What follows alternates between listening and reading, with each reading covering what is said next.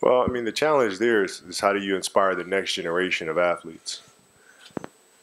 That's the challenge. Can you inspire a country um, to fall in love with the game as much as he's fallen in love with the game? That's the true testament for Giannis going forward.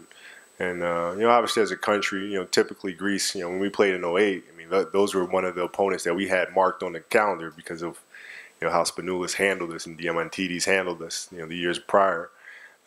So Greece has a rich history of basketball tradition, and but now they also have the guy who's one of the best basketball players in the world. So it's a matter of building around that and going from there.